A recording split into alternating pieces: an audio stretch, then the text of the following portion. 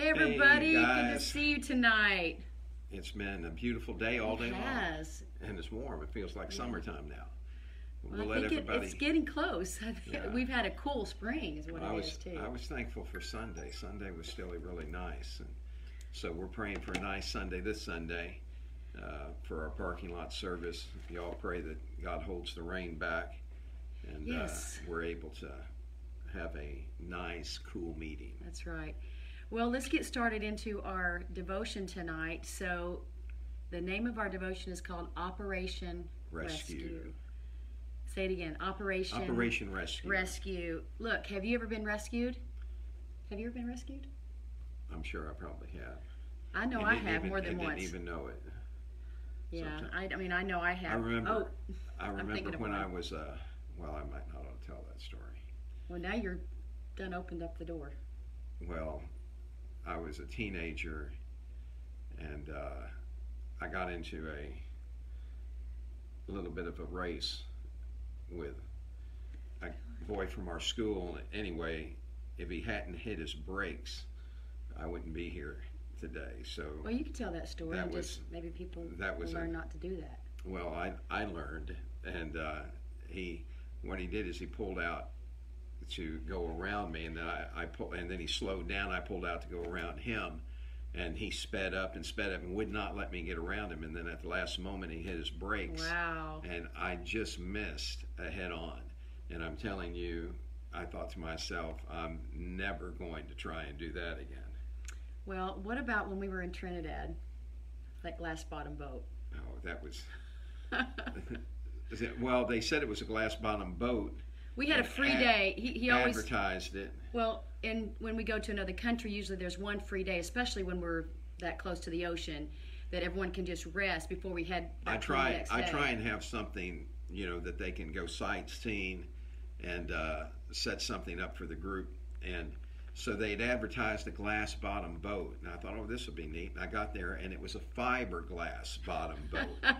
And I thought, really, guys? And then we got in it, and man, they took us down this. It was like this river that led into the ocean, but it was real narrow.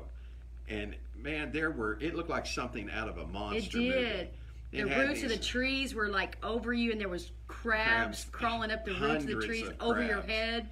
It was, oh my gosh. Coming back in, and I kept thinking, I thought, man, this boat keeps taking on water. There was all kinds of critters. And I saw the edge of that boat, the edge of the water kept getting up closer and closer to literally coming into the boat and just sinking us.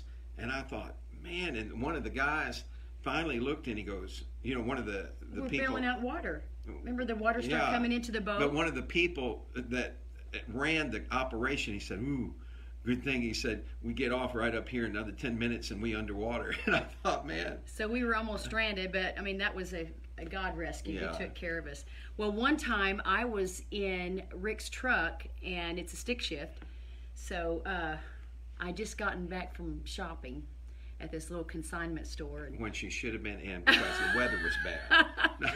Oh, but anyway, so roads were iced up. Yes, they were ice covered. And let me explain no, something but you know about what? this truck. It started happening when I was in the store. Well, So, this truck is to my real defense. lightweight. As a matter of fact, those of you who come to church know it. It's still here. I still have it. But during wintertime, usually what I do is I will put blocks in the back of it, or I've shoveled dirt in the back of it before to get weight in so it'll hold the road. Otherwise, it's all over the road. And she took off in that truck, and the weather was fine, and then all of a sudden it started icing. Well, and so I got up, I started driving up this hill, which is the overpass to Interstate 55. And I couldn't get up the hill. When I tried to shift it, it was just taking me like I was going to go down the embankment. I mean, it was, how far would you say? Oh, it's steep, man. It's a real Several steep feet down. And it was it like... would have rolled the truck. Yeah, and I couldn't go any further. And I was thinking, of course there's traffic behind me, but I couldn't go forward. I mean, anytime I did, it was veering me off down this embankment. And all of a sudden, a guy got out of his truck. There was two guys behind me in a truck. And one of the guys got out that was probably 200 pounds plus, and he jumped in the back of the truck. And I got the weight that I needed, and it got me over the hill And I was like, you're my hero. But I mean, he rescued me. I mean, I was at a standstill. I didn't know what to do. Right. But so you're my hero. You're my number one hero. See how he was looking at me? I was wondering how she was going to get out of that one, folks. No, but he was that day. I mean, I'm telling you what. I mean, I was just praying, God, I need your help. You know, so yeah. He said it. If you were there, you would have done the same thing. Yeah. Yeah, I know you would have. So anyway, let's go to our scripture. Psalms 35:17-18 says, Lord, how long will you look on? Rescue my soul from their destructions, my darling from the lions. I will give you thanks in the great congregation. I will praise you among much people. Amen. And so that's David's cry to the Lord because he needed the rescue. You know, David was always, it seemed like he needed God to rescue him. You know, I think about Psalms 107. There's several places in Psalms 107 that says, I sought the Lord and he heard me and delivered me from all of my fears. So the delivery there was to rescue him from all of his fears. Well, one of the things we learn about David is David knew to cry out to God. He wasn't arrogant to, you know, point where I'm going to handle this on my own. I'm a king. I'm a warrior. He cried out to God. Yeah, psalm after psalm after psalm is David crying to God and asking for his help. And so it's something we need to learn from. Right. Think about Daniel. This verse, Daniel 6:27 says, he delivers and rescues, and he works signs and wonders in heaven and in earth. And he said, who has delivered Daniel from the power of the lions. Amen. Amen. There's still a lot of roaring lions in the world today. And what we have to do is turn God shut the lion's mouth. Yeah, exactly. When we turn our face toward God, God's able to take care of us, but we have to. That's why it's so important. The scripture says to acknowledge him in all of our ways, and he'll direct our path. You don't want to find yourself in a situation where you get yourself into a place and then you start calling on God where he could have kept you from getting there in the first place. So it's important that we always acknowledge him, that we go to him for help. I was thinking of an outing we had years ago, a church outing. Oh man! Taking everybody canoe riding. It had been raining, and the place was called Gypsy Bridge. And so I'd called. We'd set this up for our young people, and I had called ahead to make sure it was clear. And he said, "Oh yeah, no, it's perfect." And so we get there, and we get the canoes, and I'm getting everyone in the canoes, you know, and they're in the canoes 2 by 2, kind of like the ark, you know. And so they're going down the river, and I'm the last one to get in. And by the time I get in the canoe, man, I hear people screaming and hollering and carrying on, and I'm thinking, boy, they're having a ball down there. Well, I come around the bend in my canoe, and I realize they're not having a party, man. It's a panic attack. There's a tree that had laid down across the river, and it was taking their canoe. The current was taking their canoe into the tree and flipping them over. And so I got my canoe and pushed it up to the shore, and I had Tim Brown with me, with, you know, my nephew, and he was a little guy then, and I set him up on shore. Then I jumped into the river, and I had on my life preserver. And when I jumped into the river, I let it carry me. Actually, I don't know if I did have. I don't think I did. I don't know if you did or not. I don't think I had. Probably a life should have had preserver. one on. But I jumped in, and it carried me down to where the current carried me down to where they were at, and I grabbed hold of the tree and started, you know, gathering children out of it's terrible. that tree. And anyway, so, you know, we got past that and, you know, got rescued. And what about the girl? Then, well, that was, so we went on. We decided to go ahead and go on. Now, some went back because they were so frightened by that. And, you know, we couldn't blame them. But we went on down the trip, and when it came time to get out of the river, there was a girl that had on a life preserver like this. And she got out of the boat and got into the current, and it started to take her away. And she, man, her eyes panicked, and she started to cry out, and I jumped in the middle of the river again. Now, you got to understand, by now I am wore out, man. I jump in the middle, and I get up to her, and I grab her, and she's, you know, she's so thankful because I rescued her. What she didn't know was that she really rescued me. I was so wore out, man, I couldn't stay afloat, so I had a hold of her, and that life jacket hanging on her to stay afloat myself. So I said, okay, just relax, just relax. And I was thinking, oh, thank God she's got a life jacket on. So don't get in the river without a life jacket.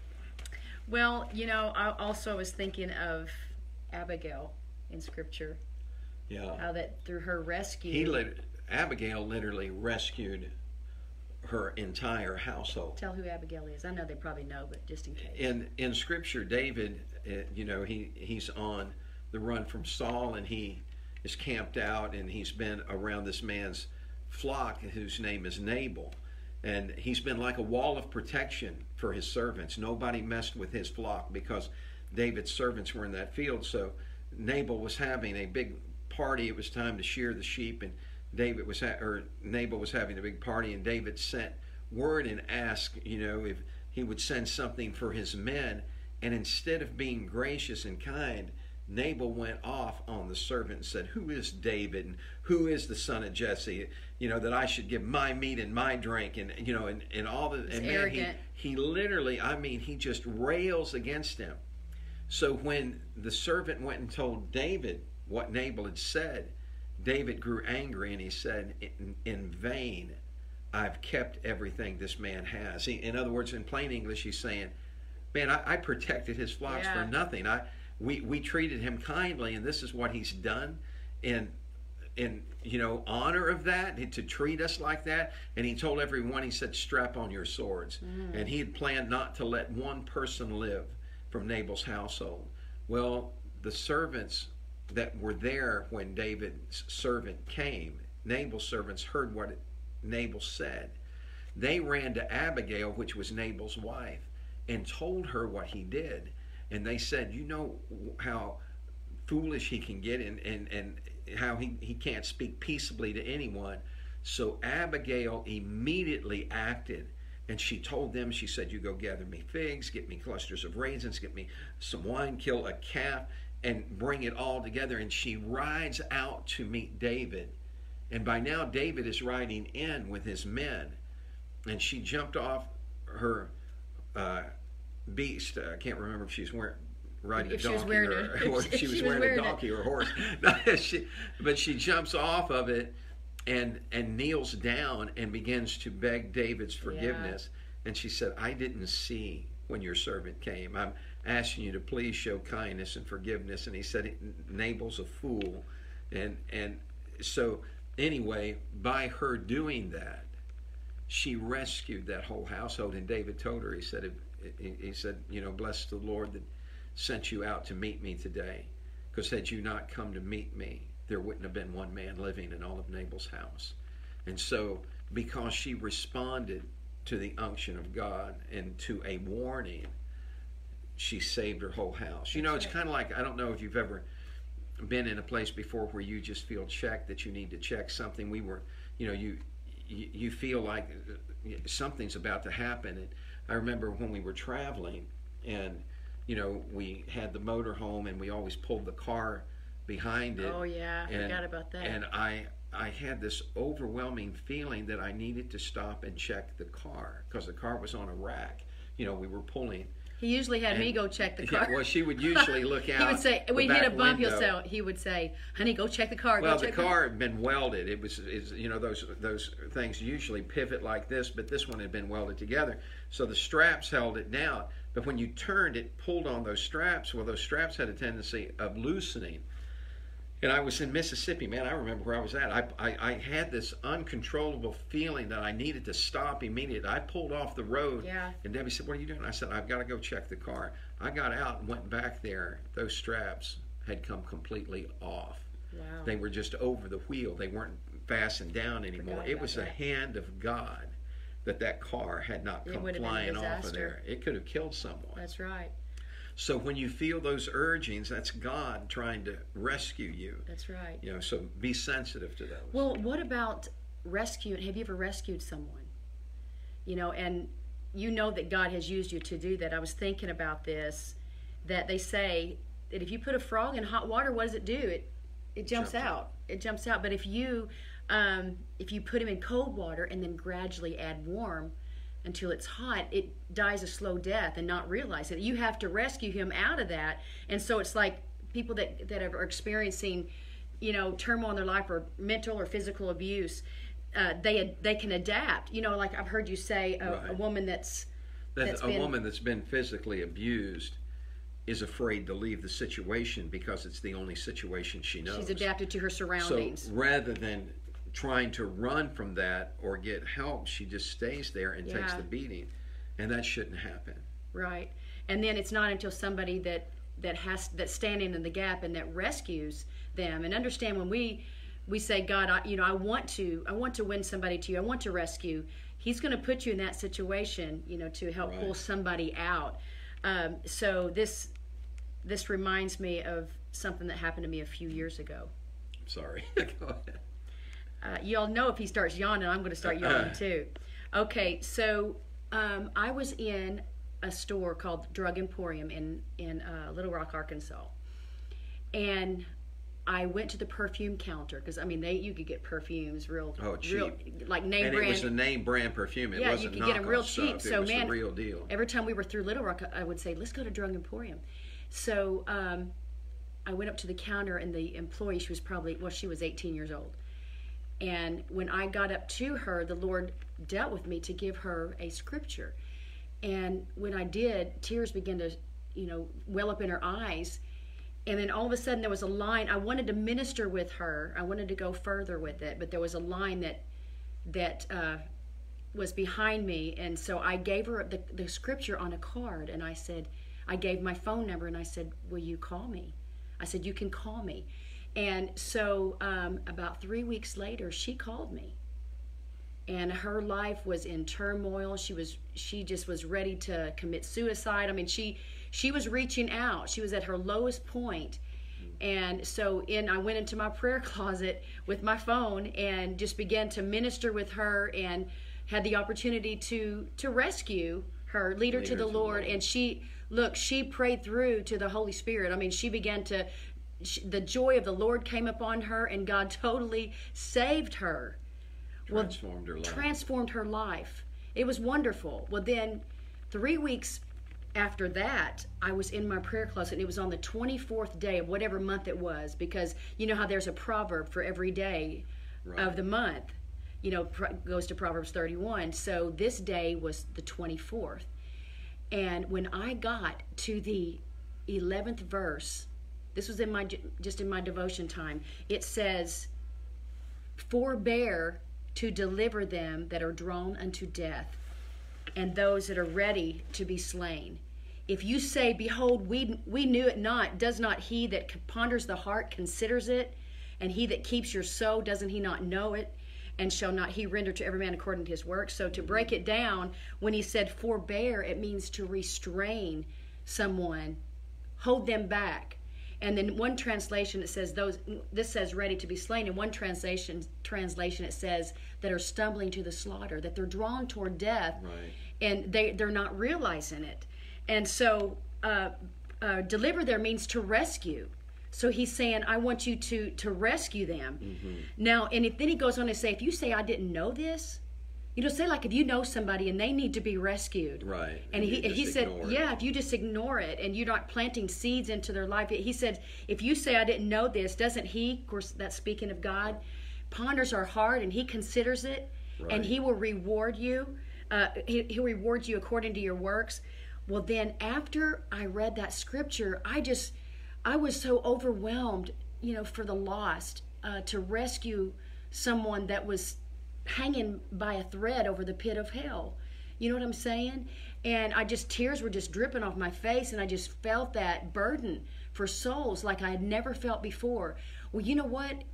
I had my cell phone in my closet, apparently, because I got a phone call. I think is what it was, but I got a phone call, and on the other end, this lady said, "Hello." She said, "Is this Debbie McNeely?" And I said, "Yes, it is." She said, "My name is Mary." She said, "You don't know who I am."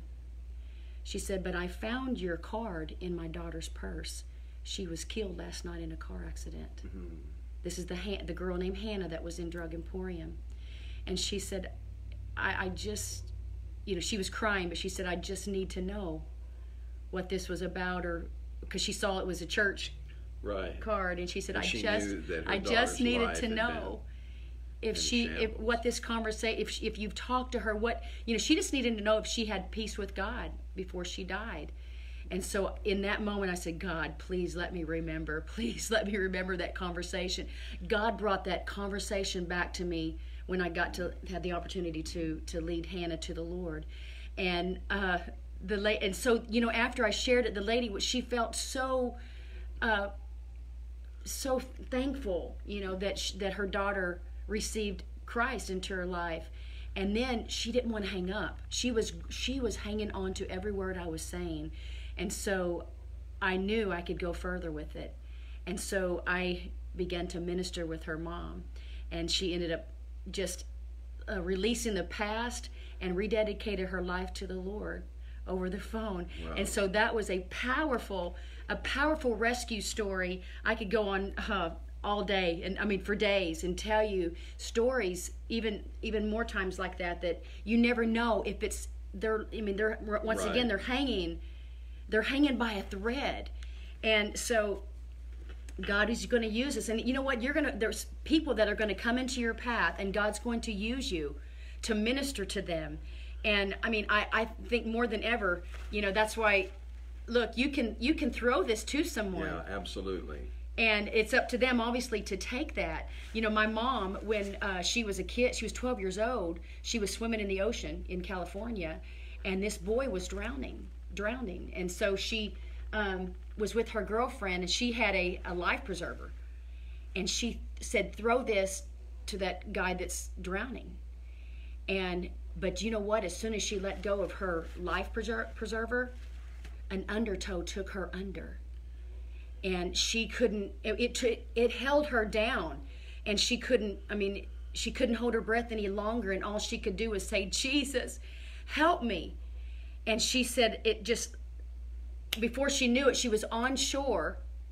And the lifeguard and the boy that was saved, and everybody was standing around her when she looked up. And that's the thing. In order to rescue someone, we can't take off our life preserver. No. We can't take it off because, God is equipping us, but we have, just like, the girl that was in that river that we were in, somebody had that life preserver. If she hadn't had hers on, we'd have both been in trouble. That's right. She was being pulled away, but this was keeping her afloat. And I'm telling you, we don't know how many instances we've been in where God was keeping us afloat when the devil was trying to take us under. That's right. And so we need someone there to rescue us, don't we? Yeah, and he's calling upon us. I know what we're experiencing now. You're hearing a lot about it in the news. And what these people need is God. They need his rescue. And you know what? He uses his people to do just that. Right. To bring them to him. It reminds me of a story about a girl that was living with her grandmother, and she had a 2-story house, and the little girl's bedroom was on the second story, and her grandmother underneath. And all of a sudden, something had happened with the wiring in the house, and it started fire. It was late in the night, and flames were pouring out of the house. And all of a sudden, they said, man, somebody call the fire department. Someone called the fire department. Well, a little girl appeared in the window, and they were saying, call the fire department. And they called, but the fire department was 9 minutes away. And that little girl was being engulfed in those flames. And people were standing around screaming and hollering, wow. Didn't seem to know what to do. When all of a sudden, through that crowd, a man came walking forward with a big extension ladder.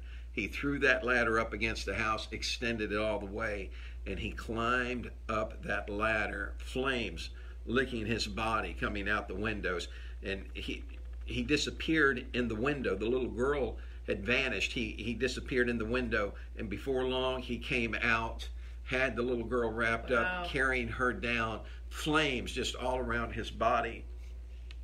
He set her down on the ground, and the fire department came. They started administering administering first aid to the girl, And unfortunately, the grandmother died in that fire.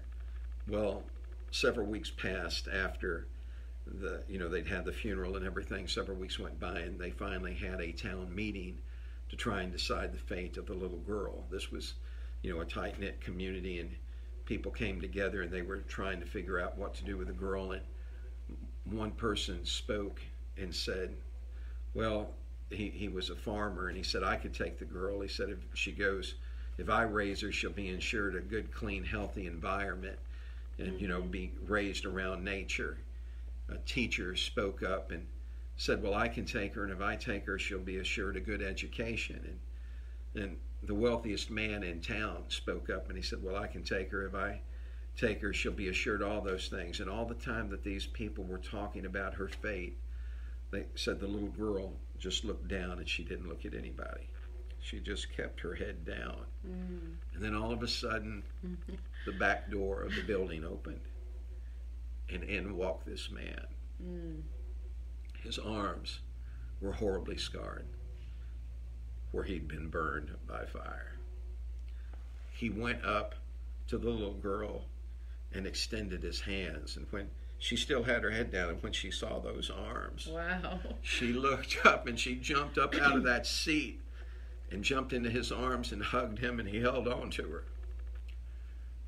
And everyone looked around, and they knew in that instant who was supposed to take care of that little girl. Wow. The one that had loved her enough to risk his life for her. Is there any question? Is there any doubt about who's rescued us? The scars are the proof. Yes. Nail prints in his hands. Yes. That he loved us more than words could say. But his love took on action, and he rescued us. Wow. Aren't you glad for that kind of love it's like tonight? that old song. He rescued me. He rescued me. He reached down his hand and he rescued me. I was lost and undone without God and his Son. Then he reached down his hand and he rescued me. Let us pray for you now. Thank you, Jesus. Let him rescue you. Father, thank you for such a great love that you rescued us. Hallelujah. You made a way for us, Father. Those that feel like they're struggling, God, that feel like they're going down for the last time, I just speak Jesus. life to them in Jesus' name. I remind them and the devil that there's been a price that's been paid. The scars are the proof of the love. Lord, I thank you, God, for that rescue. Yes, Jesus. I just ask that even now, Thank Father, you, that you Jesus. lift them up, that you encourage and strengthen them, and let them know that their best days are not behind them, but they're in front of them. Because when you're for us, no one can be against us. Yes. We thank you for that right now in Thank you, Jesus' name. So you know what? He's throwing you the life preserver. Reach out. And you know what? He's going to use you to put the life preserver on someone Amen. else. I believe that. Don't let go of yours, but That's just right. share it with That's someone right. else. We love you. guys. See you Have a tomorrow great night. evening. Bye-bye. Bye-bye.